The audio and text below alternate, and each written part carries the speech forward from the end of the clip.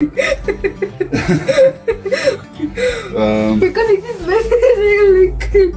It doesn't need to be pretty, it needs to be functional.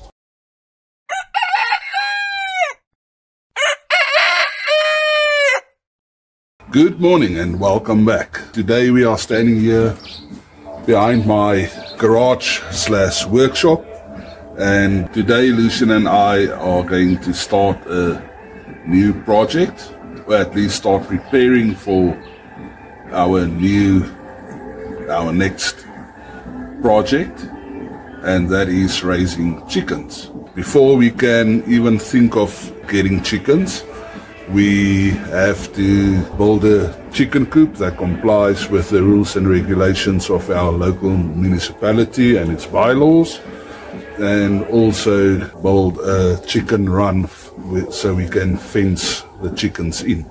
So yeah, we will start with a simple but nice little chicken coop. The materials that we are going to use for it is mostly repurposing old pallet wood. Let me just show you.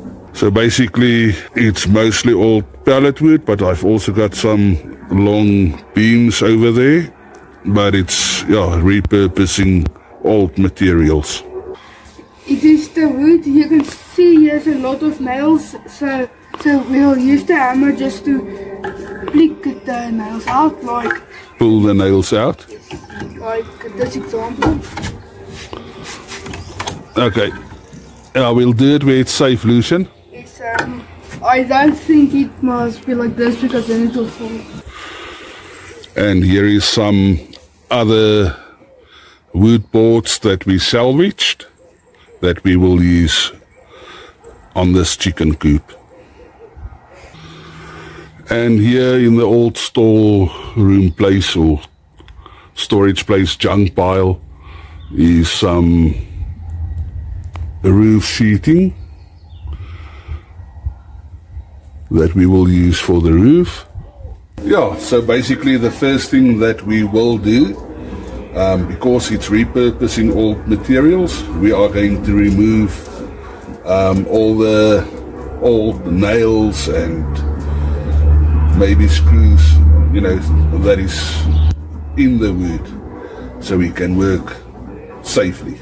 I would also like to take this opportunity to thank you guys for liking the videos and subscribing to the channel, and also if you enjoy watching our growth in our urban homestead and our journey, please subscribe to the channel, ring the notification bell, and that way you can get an update or a notification every time that we post a new video, and so you can follow along on our journey, and we appreciate that very much. Yeah, so follow along as we get this build started.